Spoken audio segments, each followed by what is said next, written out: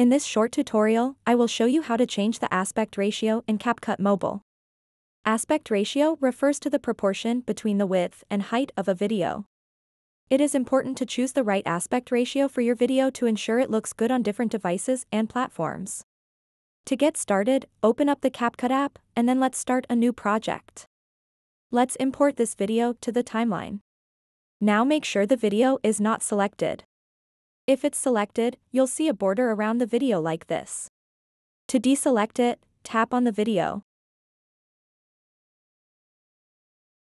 After that, swipe left on these options at the bottom and tap on the aspect ratio option. What you want to do next is select your desired aspect ratio. For example, I am going to select 9:16, which makes this a vertical video.